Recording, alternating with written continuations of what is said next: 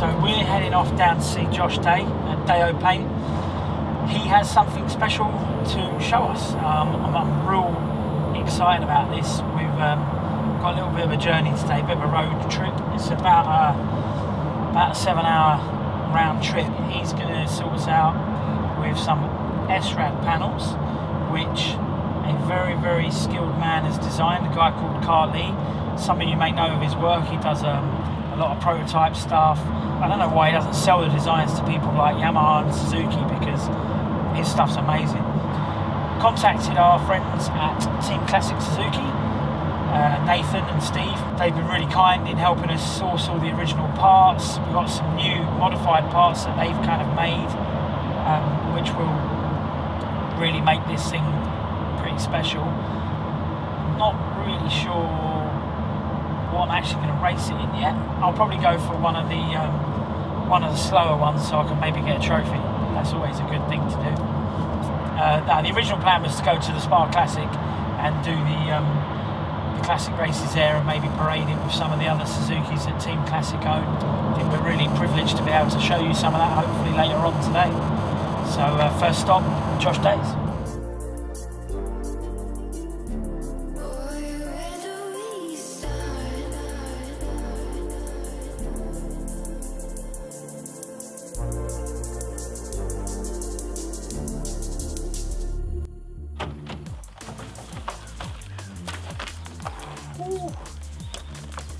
That is a big drive. Here we are at Dayo Paint, down in Bath, Wiltshire, something like that. They all talk a bit odd down here, like, it's funny.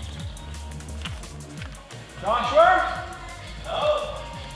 Right, boy? Doing the rounds. Oh, look at that. There's one for you, one for the wife, and one for the boys. Oh, the munchies. I'll let you decide. So Josh has done quite a bit for us this year. Most recently did a GSXR L8, which was like a satin black, and we did a couple of ZX10s. And today we've come down for the SRAD, which is over there.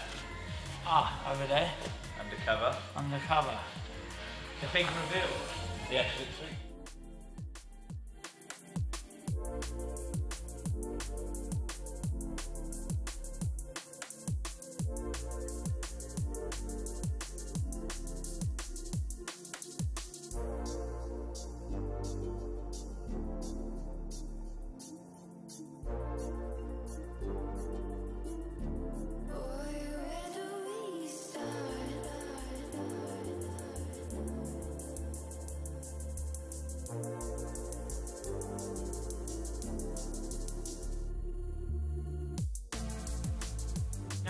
Now I've settled down, my nerves have come back down and my heart rate slowed. Basically, guys, you'll see the picture that Carly is designing, and Carly, I know how impressed you're going to be.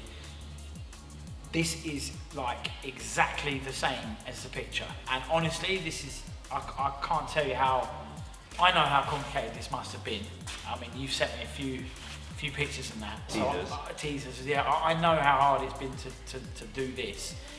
But we'll show you a picture of this now versus the design Josh has had, and it's like a mirror image. It's like, this is in my head exactly how I had hoped it would come out. I did not expect it to come out quite as good, but I did have a lot of faith in Mr. Dayo. So like, no faith. Yeah, it's that's been cool. It's been a good little project. I've enjoyed getting stuck into it. I don't think there's many people I know that I would trust to do this. I got another friend, but he's suffering with some illnesses at the moment. That's kind of why me and Josh have been doing a lot more work lately.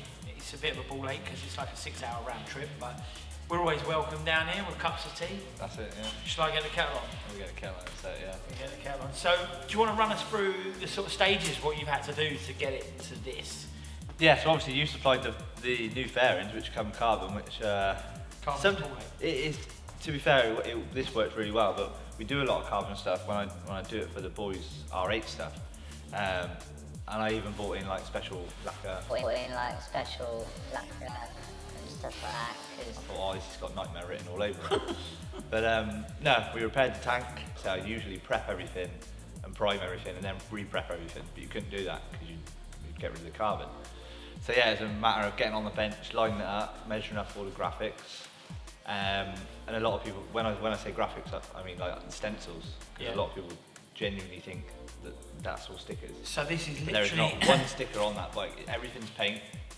Like you say, the Team Classic Suzuki is like 1, 2, 3, 4, 5 colours just on one logo. So I use the outline of a stencil, paint, and then just apply that way. So you start with the carbon, then work onto the black, because the tank's obviously not carbon, so we've actually faded the tank black into the carbon. Now that tank it's a factory tank, and it's probably hit the deck more times than I know about, but with a bit of repair work there to get it straight. Yeah, a bit of repair work, but it's quite even, so it'll go around left and right the same. Same amount of filler in each side. Like it really pops, doesn't it? And we had the issue with the colour. Like we tried to source the colour for ages, didn't we? Yeah. We wanted the Rizzler, which I found, but then obviously theirs is pearl. Yeah. So this is a custom colour. So I could not tell anyone. Don't tell anyone.